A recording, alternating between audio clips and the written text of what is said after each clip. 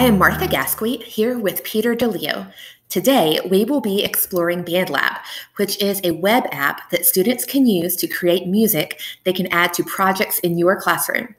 From music videos and podcasts to movie, video, or audio presentations, creating music has never been easier and anyone can do it. Before we get started, don't forget to subscribe and hit that bell to enable notifications for our channel by clicking our logo during the video. Also, leave us a comment or check out our related videos by clicking the pop-up cards in the upper right corner. Here's how to get started with using BandLab to develop creativity in your classroom. We will spend most of our time diving into the mixing editor, but first we are going to do a quick overview of creating an account, setting up your school and classes, and adding assignments. To begin, go to edu.bandlab.com and click Start as a Teacher. Follow the instructions to create an account. Click Create School and fill out the form. Click Create Class and name your first class. Now we can add students. You have three options for adding students. One is to give students this join link.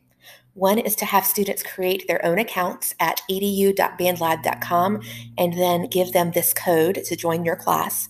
Or you can manually enter email addresses. Unfortunately, at this time, you cannot directly import from Google Classroom. Once you have your class and your students, then you can create an assignment. Click on New Assignment and fill out the information that you would like. Publish the assignment. At that time, if you would like to share to Google Classroom, you will have the option of doing that. Once you've created an assignment for your students, it's going to show up in your class screen and they're going to be able to click on and begin working on that project. BandLab is a digital audio workstation, or DAW. Most music nowadays is created in DAWs, more advanced versions than the one that we're going to be looking at. But this is how music is created now. This is a way that your students can access that musical world that they may be interested in. They listen to music. So this is a really cool and simple way for you to introduce that and get them created and connected in a different way. This is the teacher side of the classroom, and today I'm just going to show you a little bit about how you can utilize BandLab in your classroom and a few of the tools and techniques that you can use. We're going to go up and create a new project today, and we're going to do that by clicking on our mix editor. When you first start a new project, it's going to come up and give you a few options for creating new tracks. First one on your left here is our instruments. Okay? Our instruments can be any variety of things. Basically, any instrument that you can think about, we can create something for it.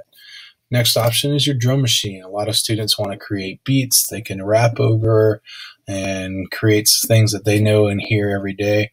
So that's an option for them as well. Then you have your voice mic and your guitar and bass. If you have students that play instruments, they can hook up to their computer. They can actually play directly into BandLab and record their music. So even if they're outside of the classroom, that's a new tool they can introduce to them. The voice mic tool is really cool as well, and it gives you a lot of options for creating projects. The first tool I want to talk today about is our voice mic tool. I think this is one of the biggest tools that you can use in your classroom to allow students to do things like create podcasts or do interviews. You can add music to that once it's recorded. It's a really, really simple process. Basically, all they have to do is come up to the top of the screen, hit the record button, and they can start talking.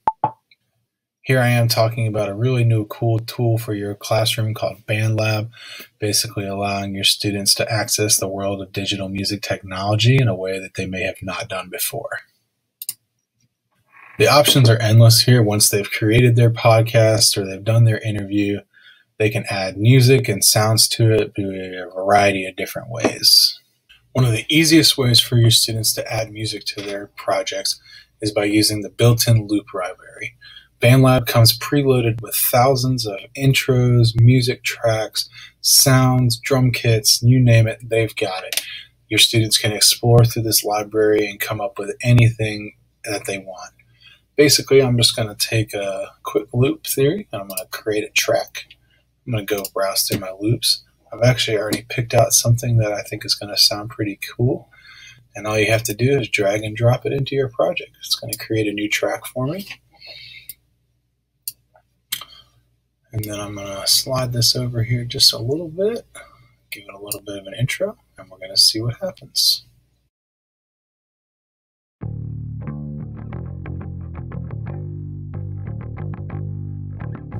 Here I am talking about a really new cool tool for your classroom called BandLab, basically allowing your students to access the world of digital music technology in a way that they may have not done before.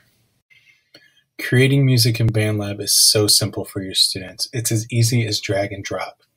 They have the option of creating their own tracks as well using either the instrument or the drum machine, but at the end of the day, using the loop library, they can take all of these things that are already created and make something brand new for them to use as a project. We hope that you can use BandLab to foster creativity with your students.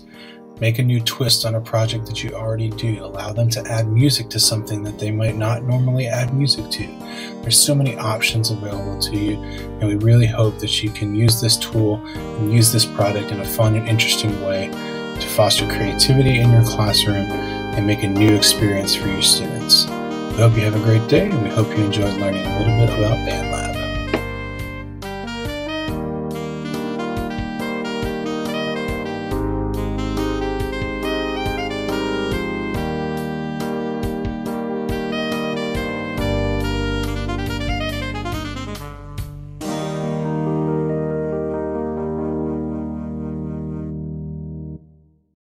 Thanks so much for watching. Be sure to like, comment, or reply to one of our other videos, or share the playlist below.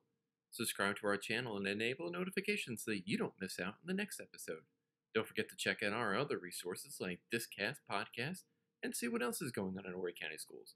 Be sure to follow @DearDisses on social media, or contact us via email or our blog.